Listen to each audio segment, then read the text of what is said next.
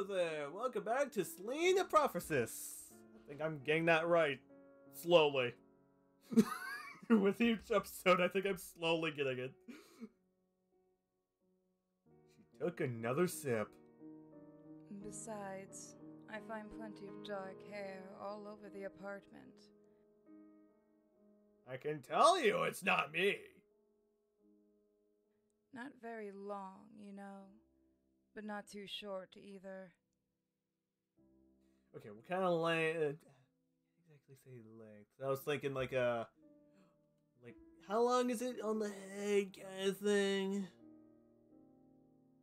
But then it would be really confusing. Like, is it from the scalp or like around the ear? Like, it's kind of confusing. Can you tell us the length in either centimeters or inches? I can at least figure it out somewhat. About this length? That does not exactly give any freaking information. Even before Hope tapped her neck with the edge of her finger and the edge of her hand, Ethan knew where he. And so I thought, if I go brunette, I can believe those hairs are mine. Fair enough, that actually makes perfect sense. Wait, are you trying to... who cares? I'd be amused regardless. Hope's lips stretched and curved into her mouth. Turned up. Okay. But she wasn't smiling. This isn't happening. This just can't be happening. You must still be asleep. Wait, do we have like a Matrix thing going on? Where, yes, the movies. I think it came out like the 90s. Yeah, the 90s. That's when the first movie came out. Where where you have Neo stuck in a computer. He gets out, he gets to see the real world, stuff happens. Crap, now I actually kind of want to watch that movie. Like the original trilogy now. Like in the really early 2000s. Kind of get a good feeling. Back to the story! Now Ethan desperately wanted morning to come. But morning just couldn't come for the second time in a day. Hope leaned back in her chair and looked at him with her head in one side, a fake smile smoldering on her lips. Something had to be done about it. All of it. Right at this moment. Fuck, you're giving me two options. Clever.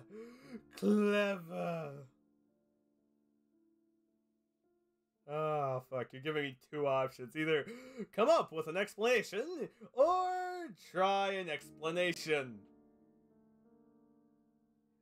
Fuck. I'm gonna save. I feel like I should save. So I'll jump forward. Okay, just saved.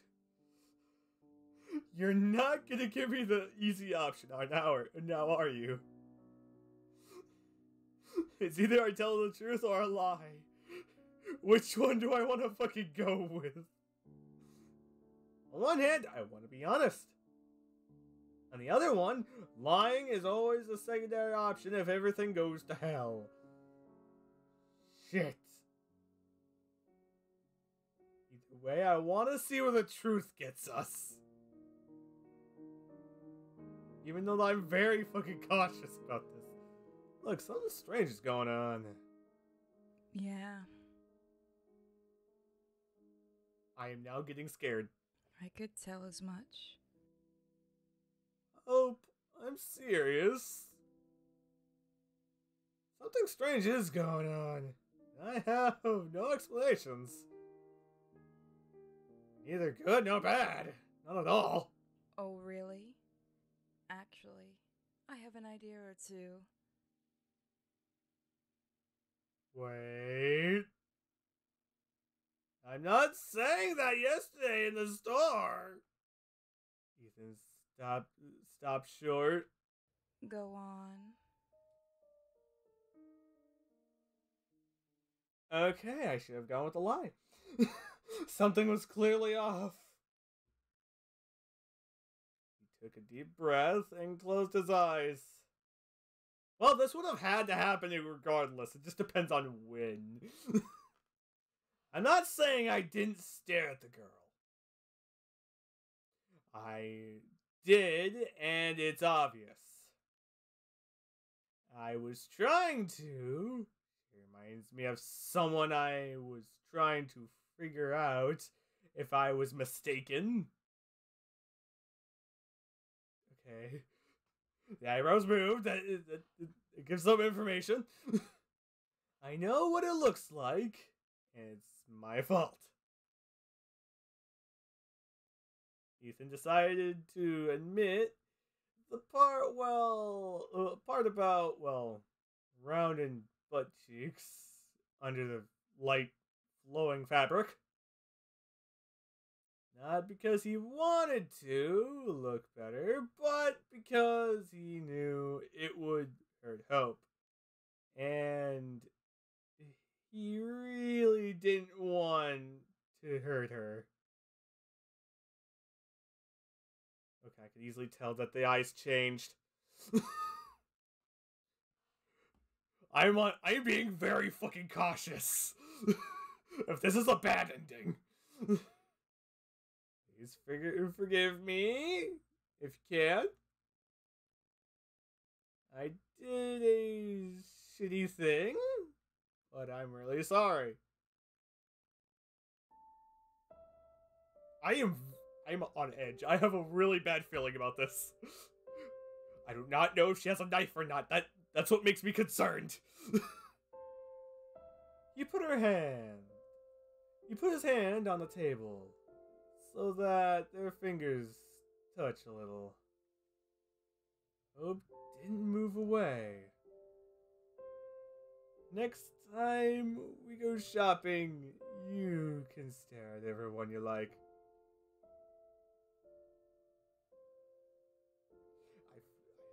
I'm on edge. I have a really bad feeling about this. I can't tell if this leads to the bad ending or the good ending. That's what scares me. And I normally kind of get the bad ending. A lot of the time, not on purpose. I'll try my best not to cry. Can't promise anything, though. Hope wrenched, but Ethan knew she was hiding a smile. Alright then.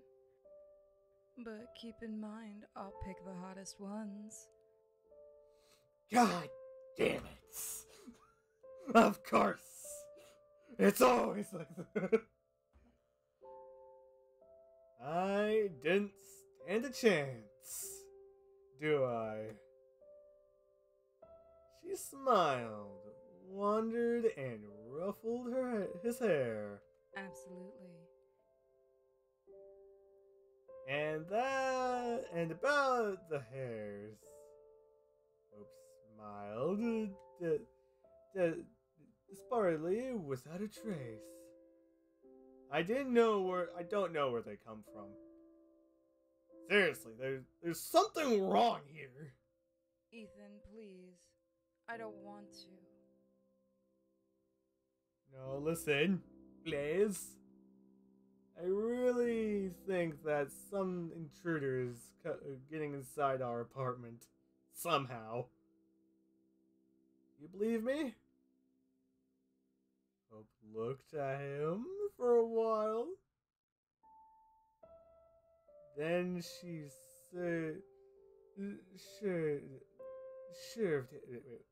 shoved him. Damn you, Ethan. Yes. I do believe you. safe! I hope. I wish I could pull out a pun there, but I don't know any puns that would work. I don't understand how this happens, or what they want, but I don't think it's the time to call the police and let them sort it out. It's their job, after all. Maybe you should actually call Laura first. I think it's the time. Oh yeah, actually we'll have to. Yeah, I'll do that as well. Oh, pressed his hand. Let's promise each other we won't go crazy, okay? Oh, too late. I'm already fucking unhinged. What do you want? Look at this channel. Do I need to explain anything? It's the polar opposite of what I was generally aiming for. Sad truth. But either way, I'm being entertained. I also see things. Like my sanity? All sorts of things.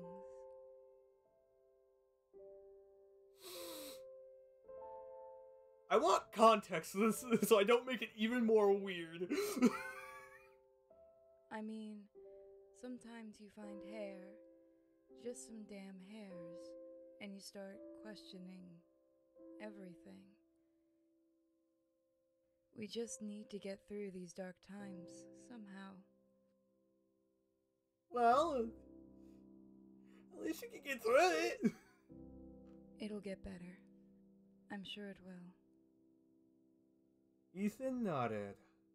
Yeah. Hope pressed his hand again and got up from the table.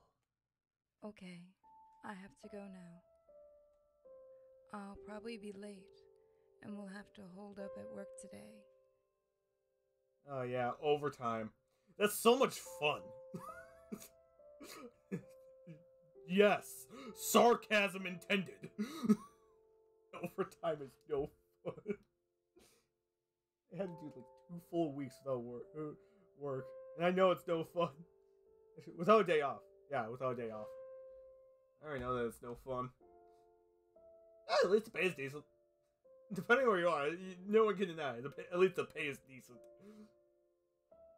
Should I meet you after? Maybe I'll call you later, I guess. Hope? Hmm?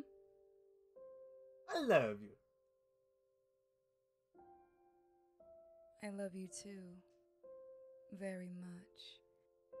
Don't forget to call Laura. Ethan nodded, absently. When the door shut behind Hope, Ethan called Laura. Hope found Laura a long time ago. Seemed like Laura helped her a lot. At least, that's what Hope herself said.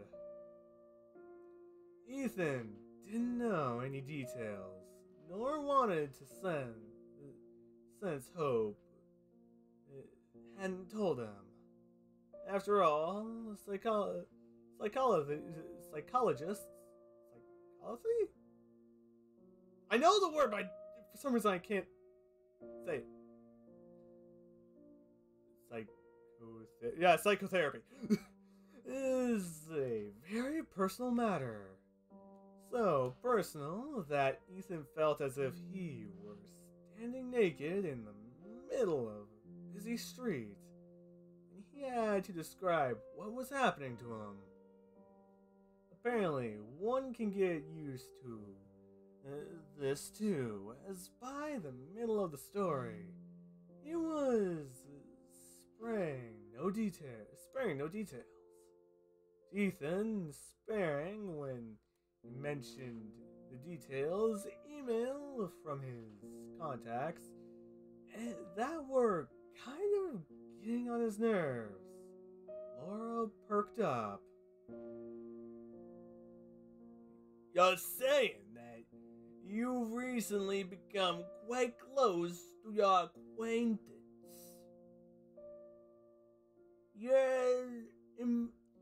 embellishing and tried to help him, right? Yes? Well, yeah. Something like that. And your contact's letters connected vivid describing imagery, yes? Imagery that invokes a certain response from you, is that right? You can say that. He's a writer, after all. Vivid imagines are his livelihood. Images. Yeah, vivid images. Okay, now we're even getting more pictures. Do you know what induces delusional disorder, Mr. Harrison? Ethan tried to recall. He definitely read about it, but didn't look into much detail. Is it that thing that explains mass insanity? God, they're covered minimally. If it was even worse, I'd have to cut this out. Like that dancing plague of 1518 in Strasbourg. That's right. This disorder is also called philadox, or madness for two. Sounds romantic, doesn't it? I don't get it. Or at least I don't see it. Yet. My mind is that fucking warped. Laura giggled. Ethan thought she herself was not all too sane. Of course she wasn't. She has to deal with guys like me all the time. But Laura had already returned to her usual tone, calm and usual. This condition causes perfectly healthy people to experience various, let's say, negative effects. Okay? It works like this. We have a source of determinate delirium, and those who perceive it, ones or more peoples. As you currently knows it, sometimes these disorders can take on truly massive, can be taken on a truly massive scale. These are usually emotional connections between the victim and this condition. Your wife is also at risk, unfortunately. Laura paused. I can make this a diagnosis in such a format, Mr. Harrison. Okay. They're absolutely loving using older pictures. Or older type of pictures. Don't tell me they're using shit from like the fucking Renaissance. I don't even know if half of these are actual artworks or not. I literally don't know. However, I think you need to limit contact with your acquaintance. At least for the time being. He might be a source of the unpleasant state you are experiencing. Would you like to make an appointment for this conclusion?